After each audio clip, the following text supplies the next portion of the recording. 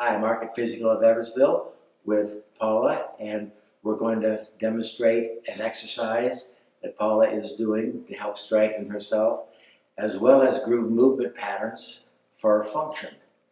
This first one is going to be an assisted squat.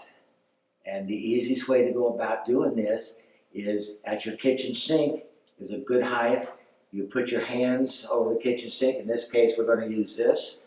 You put a chair behind you for a safety net, if nothing else. So you can use it as a target, but you could also use it as a safety net if you start getting too tired or you need to sit down and rest. I don't recommend doing it without that.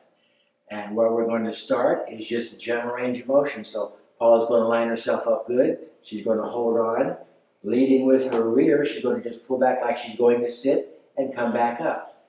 Right now, I'm not concerned with how deep she goes. Just want her to start grooving the hip joint, the knee joint, the ankle joint, the shoulders, everything for this particular type of movement, because that's the motion you have to get up and down out of a chair or off a toilet. So it's very functional.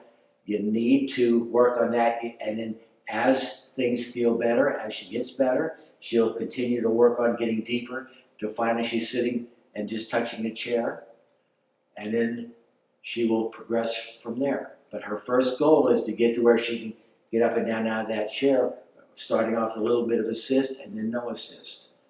If you have further questions, contact us at physicalofersville.com.